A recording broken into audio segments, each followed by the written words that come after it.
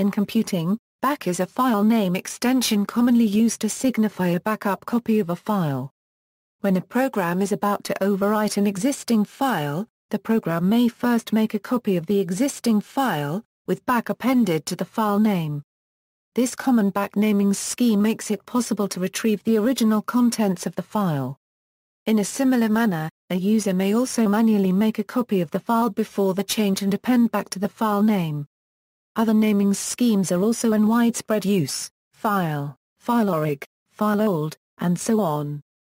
Database applications like FoxPro and SQL Server use back files to back up their databases, and other applications, like XML Shell, create back files in their autosave process. They don't get automatically deleted, so they need to be manually deleted after the process using it is stopped.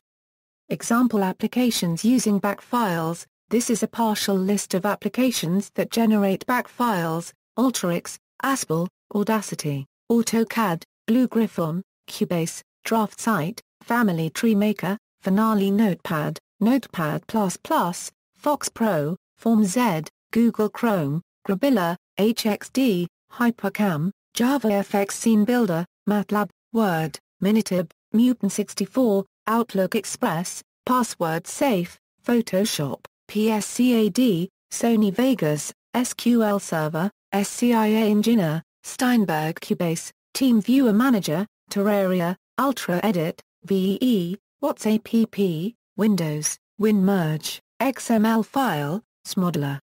External links: BAK file, BAK or BK file format, FoxPro commands that create backup files. References